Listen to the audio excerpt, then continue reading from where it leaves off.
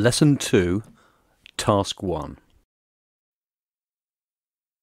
Go to your magical objects and see if you can find a pentagram.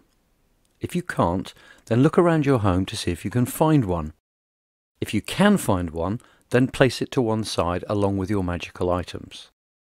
You will need it for the next session.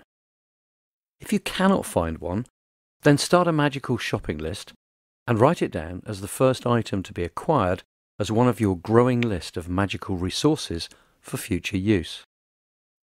Your pentagram can be in the form of an ornament, a piece of jewellery, or even something as simple as a homemade one that you can create for yourself from card or cardboard. If you're really creative, then you may even like to make one yourself from any one of a number of materials. It's entirely up to you. Finally, you will also need to add to your list 2 or 3 green apples, because you're going to need them for the next lesson.